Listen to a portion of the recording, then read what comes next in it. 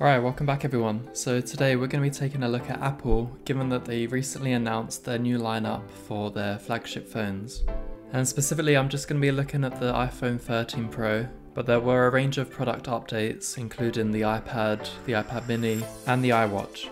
So let's set the like goal for this video today. So the number of likes that I'm setting this week is 90, so 90 thumbs up. Just hit that button right now, and with that said, let's get into the video. And so with pretty much every topic that I look at, I always try and associate what it means for the given stock, and effectively whether we should be investing into certain companies or not. And so with WWDC 21 wrapping up a couple of hours ago, I mainly want to focus on the iPhone 13 Pro and just look into their specs. And so in terms of updates, we can see that we've had yet another camera update. There's been advances in low light performance, and there's also a cinematic mode as well, which allows you to focus shift on different objects during video shooting. And we have 120Hz Retina display. So up until this point, we've only had the 60Hz refresh rate. Now we are looking at the 120Hz. It is variable, so during different usages, you'll see a range all the way up to the 120Hz. And so to accommodate that, we have a larger battery, which is actually supporting an extra 2.5 hours of playback time compared to the iPhone 12 Pro. So the downside there is that the phone is slightly bigger, and in terms of the camera updates, we do have a thicker distance, as you can see on the screen. And so we are continuing the trend which started to take place when the iPhone 11 came out, so making the phone slightly wider with a larger and more performant battery. Then with the iPhone 12 we saw a reduced design, and now we've increased some of the dimensions yet again. But this is the trade-off that Apple is constantly battling with, trying to make sure they can deliver on new features while making sure they're not reducing the performance overall. And in terms of performance, we have the A15 Bionic chip, again supporting 5G, same as the iPhone 12. So with the brains of the device, we always expect a new chip upgrade. It's the most important aspect of any phone out there. And Apple claims that the A15 Bionic is the world's fastest smartphone chip out there. And as you can already see from the designs, we have a very similar setup from that of the iPhone 12. Inside the box, we have a USB-C to Lightning cable and the actual phone itself. So overall, I would say we have very minor upgrades here. The focal point, no pun intended, is the Pro camera system, which supports all the different ranges, so teleport, wide and ultra wide. And arguably most importantly is the 120Hz refresh rate. And it's something that iPhone users have been waiting for a while. The Android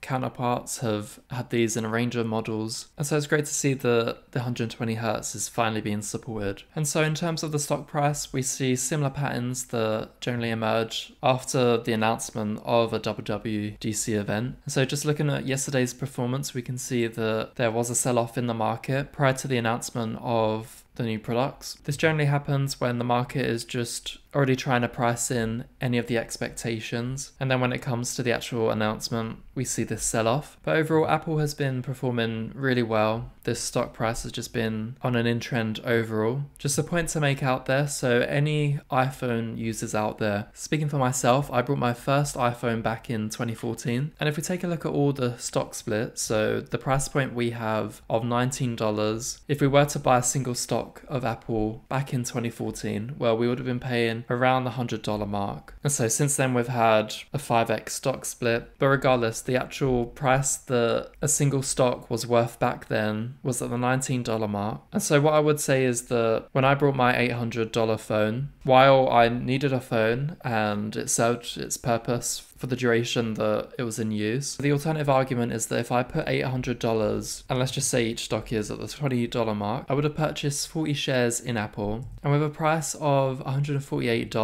that $800 would now be worth close to $6,000, so $5,920. And so that is an increase of 7.4x. And so in a span of 7 years, I could have 7.4x my money. And so I'm not saying that you should look at every type of purchase out there as a form of investment. There's definitely arguments out there. For instance, you need a phone just to trade in the stock market or some form of a device. But the point I'm making here is that if you are an iPhone 11 user or maybe an iPhone 12 user, you really want to consider whether you need to make the upgrade or not. And so there are times where I would argue that investing into Apple itself or even other companies out there is a much better form of return. So those iPhone 6 users out there, if anyone that's watching is old enough to have owned an iPhone 6, 6, just have a think back and decide whether it was a sensible investment to buy that phone and whether or not you could have invested in the underlying company itself. And some people may think, well, prices in 2014, we're never going to see the stock price at these numbers ever again. And that is true, but the counter argument is that with a price point of $148, yes, it's an expensive stock to buy Apple, but let's say 5-10 years from now, there could be even more stock splits. The price point that we see could be much lower as a result, and we could see much higher values in the future. And if you are still buying Apple products, well, the stock price is just going to be performing anyway. So I would argue that buying the underlying companies is something that you want to keep in mind. I don't want you to do a Graham Stephan and treat every single purchase as a form of investment or a tax write-off, but definitely decide whether a given purchase is really necessary or not. And so thanks for watching, everyone. I hope you enjoyed this video. Definitely share the video to friends if you found this useful yourself. For those that haven't subscribed, new videos are posted each week. It just so happens that because of the WWDC event, I've decided to post this video early this week, but usually I release videos on a Friday. And so if you enjoyed this type of content and you haven't subscribed yet, then it'll be great to have you on board. And so thanks again, everyone, and with that said, I'll catch you in the next one.